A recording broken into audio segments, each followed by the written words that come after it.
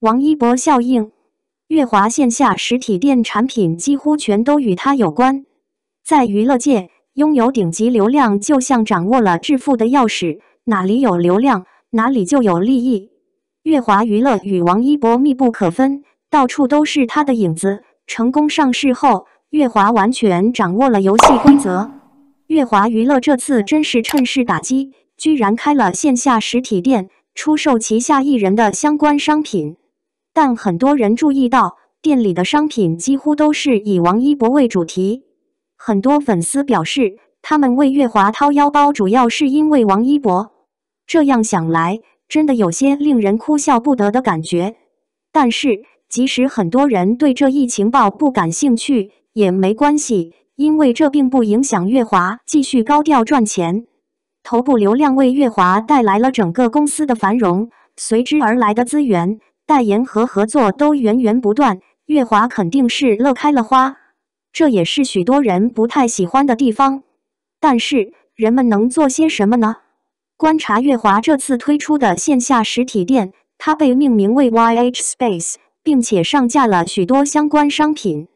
清一色的周边几乎都与王一博相关，包括卡通公子、签名卡片、滑板、代言的宝可梦卡牌和玩偶、签名等等。其中，很多人注意到了一个细节，那就是乐华娱乐非常注重版权。动漫中的小豹子已经被他们注册为商标，而王一博的滑板也可能已经成为了一个自己的品牌。乐华娱乐显然在商业策略上很有前瞻性，与其让其他人从中获利，乐华自然更愿意亲自来收益。但确实让人好奇，王一博本人知不知道这一切？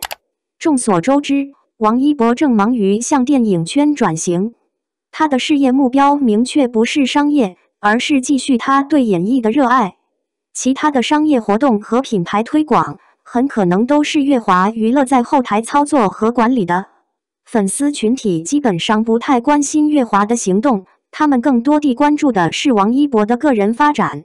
现今的娱乐圈，新的流量明星层出不穷，他们都在努力争夺市场份额和各种资源，同时，他们也忙于借助热度提高自己的知名度和价值，以吸引资本方的投资。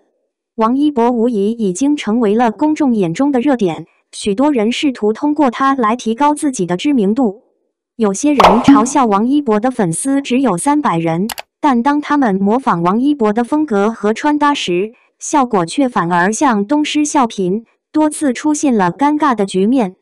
尽管有些人大肆宣扬自己的销量很高，但与王一博相比，他们的销量只是其中的一个小部分。娱乐圈犹如一个繁忙的厨房，一锅紧接着一锅，但几乎每一锅的食材都似乎离不开王一博，因为他本身就像一个加热包，总是能够为整个厨房带来持续的温度。乐华真的是运作得很聪明，开设线下实体店是一个出人意料的举措，而且几乎所有的商品都与王一博有关。这充分说明了王一博在乐华和粉丝心中的地位是如何的重要。店里的商品选择反映出王一博的商业价值和受欢迎程度。在这样的商业模式下，乐华和王一博似乎都将获益。不过，希望在追求商业效益的同时，乐华也能确保王一博的艺人身份和形象得到应有的尊重和保护。